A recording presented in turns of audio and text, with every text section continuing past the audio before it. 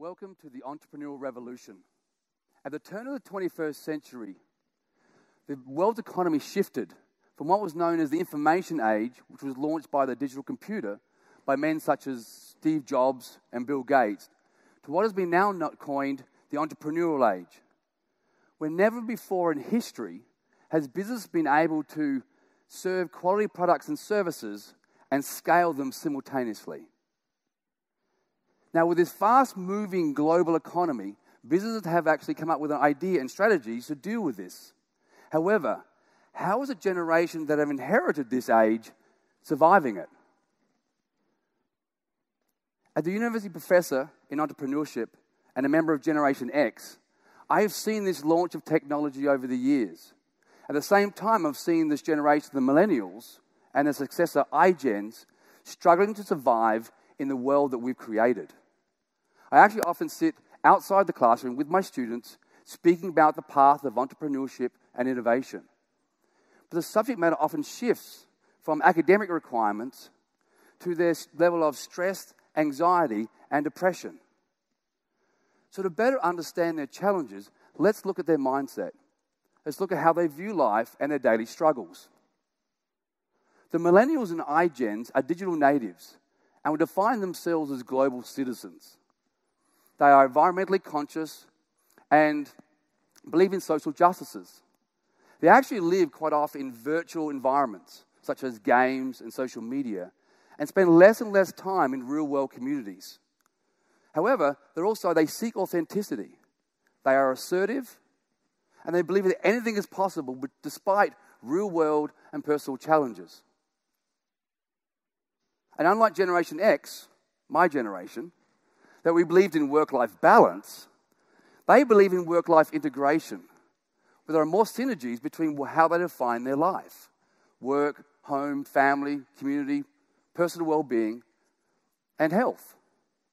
And it's this definition that they're attracted to. In fact, innovation and entrepreneurship has been one of the fastest-growing academic fields over the last 2 decades. In fact, data has shown that 20% of freshmen actually show an interest in being an entrepreneur. So let's define entrepreneurship. There are numerous definitions. This is the one that I use. The process of creating value to leveraging resources to exploit an opportunity. So let me break that down for you. The key terms here is creating value, which is the foundation to any product or service. Leveraging resources, because because we only have a limited number of resources available to us, which includes time, money, energy, etc.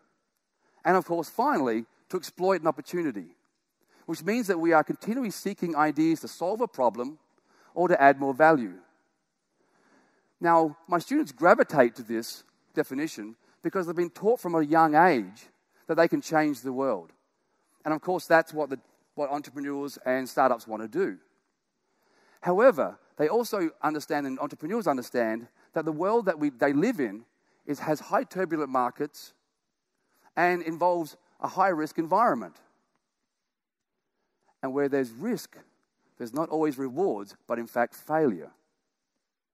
And failure for an entrepreneur is actually so common that we consider it part of the process. We are taught to fail fast and fail forward. We use failure by actually managing risk by setting up actually what they call validation exercises, which promotes market feedback and ultimately market adoption. Failure becomes tuition. And basically, when we do fail, we do what is known as a pivot. So we teach our entrepreneurs, even our future entrepreneurs, how to deal with failure. But how are we teaching the generation that have inherited this age to deal with failure? Unfortunately, the national statistics regards to mental health trends is unprecedented. A recent study by the Center of Collegiate Mental Health has shown that 54% of students seek counseling for some mental health issue. 34% are actually on some form of medication for a diagnostic mental health concern.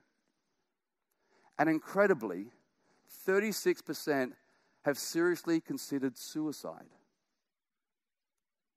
Now, this graph by the American College of Health Association shows a very high percentage of tertiary students in the US who basically felt overwhelmed anxiety or felt so depressed that it was difficult to function.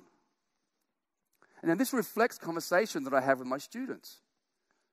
In fact, recently a conversation I had with two female students from very different backgrounds and different parenting told me that failing, and actually even more importantly, the fear of failing, is the number one cause of stress and anxiety and depression. And by the way, they're both on medication. I think we need a new approach to helping our students and this generation deal with the concept of failure. And I believe the business models we use in startups can help that. So let's look at a basic business model we use in startups. This actually is a model we use also for any form of innovation. First, we ideate. Basically, what that means is simply come up with a new idea for a business, for a product or a service. Now, of course, your business must add value. From then, we actually build. We actually use the resources we have to build what is called a prototype. And the purpose of building a prototype of your product or your service is to get feedback, is actually introduce it into the target market for feedback. When we receive that feedback, we measure and evaluate how successful that particular prototype has been. And we ultimately discover and learn from that feedback and re-ideate in the future. It is this measure and validation stage where basically we determine whether success or failure has actually occurred.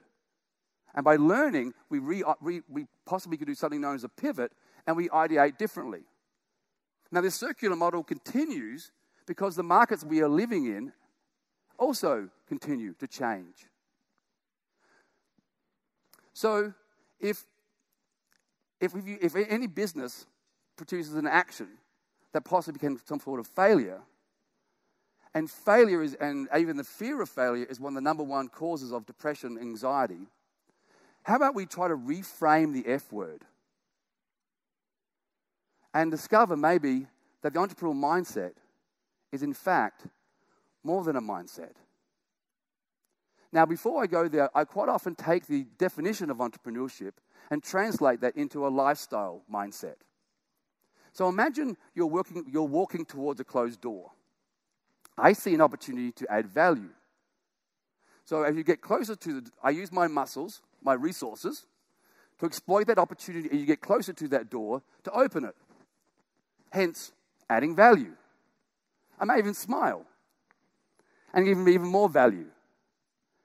So if we take this definition of entrepreneurship and we take the model that we use in startups, let's translate that from the shaping of a business to a shaping of a generation. So where we started with ideation, let's start with the entrepreneurial mindset. As per my previous example, it's all about adding value.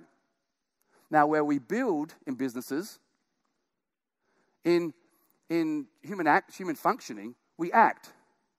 We initiate some form of behavior. Now, for millennials and iGens, this could possibly be a social media post or maybe applying for a new job or for college. Now, of course, whenever we set off a certain behavior, some sort of feedback is going to occur. Okay? So maybe it's a like, maybe it's a written comment, or a response to our application. Now, of course, the feedback can also be positive or possible rejection. In the business model, this is where we measure and validate, where data analytics comes into play. In social psychology, this is where we're told to embrace. You bond and respond to the feedback and determine the outcome and the corresponding feelings. It is during this embrace stage you actually come up with the truth of that particular feedback.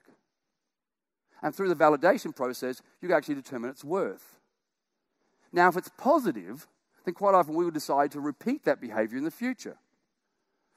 If it's negative or some sort of failure has occurred, it's important to actually identify the truth and determine the merit behind that behavior.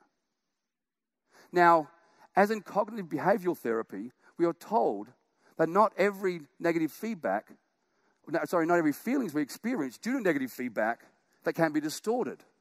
So it's important to reevaluate those feelings and determine the truth behind them. Because not all feedback we get personally reflects who we are as a person. And not all feelings we experience can be trusted. In the business model, this is where we learn.